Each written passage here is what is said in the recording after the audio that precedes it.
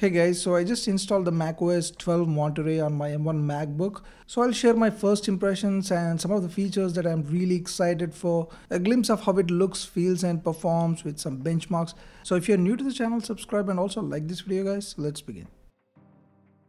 So to install this, you need to be enrolled on the public beta, which you can do on the website. And once you do this, you get an update in the settings. Just follow the on-screen instructions, which is very easy to follow, but make sure you take a full backup of your system. So let's look at the boot times. This took about 16-17 seconds, which is similar to the Big Sur, I would say.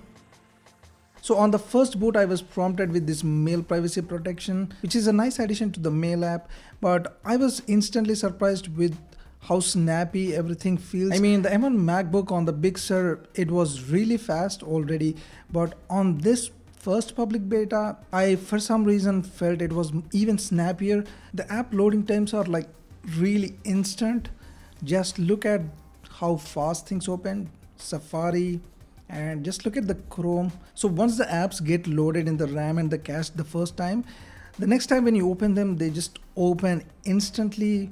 Since most people don't shut it down and use it in the sleep mode, this feels like a really good improvement. Now it's really early to judge the performance, but here are the benchmark scores and it looks pretty much comparable with the previous version. Another welcome change is the Safari. I use Safari a lot for browsing, and here you can see it looks very iOS-ish. I mean, look at that status bar, it just blends in and feels more immersive. And not just that, you have the tab groups, which I find very useful. It makes things clutter-free if you use a lot of tabs, which a lot of people do, and you can organize them and just save the tab groups for the future use. I mean, this is a really nice change for a better browsing experience. Also, the macOS gets the AirPlay love. I mean, you can mirror your iPhone, iPad for whatever reason. Maybe you want to watch some video, or you want to just share the gallery stuff on the Mac, or some presentation, particularly if you have a huge screen. It really makes sense. So it performs as it should. You can see there is a bit of delay or a little bit of latency, but for presentations and for casual stuff, it still works just fine, as you can probably make out in this video. So we have this Google Lens-like feature. Just select the text on any photo and you can actually look up for that information, and you can do a lot of other things like search on the maps or add the address to contacts, etc., which is really cool. Also, I was really excited for the spatial audio for the M1 Max.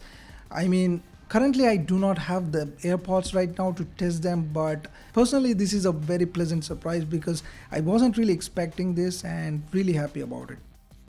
Also, they added the low power mode on the Mac, which is insane because the M1 Mac already has a insane battery life. Now I found that it doesn't really throttle the CPU aggressively. As you can see, it feels just as snappier as before.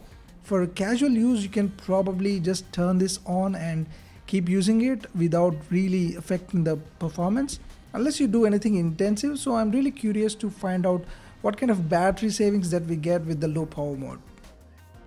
Also, they have added this VPN-like feature, which is not typical VPN. It only kind of works with Safari and some selective apps, not system-wide, but this does not come free. You need to have a iCloud Plus subscription for this, so it's not free after all.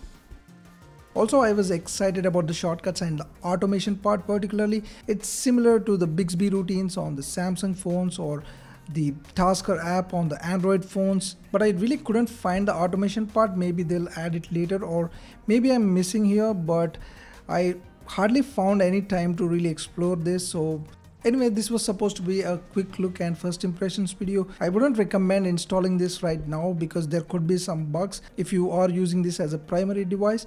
So anyway, that's been it guys. If you found this video helpful, please like this video. Also subscribe to the channel. Thanks for watching. I'll see you soon.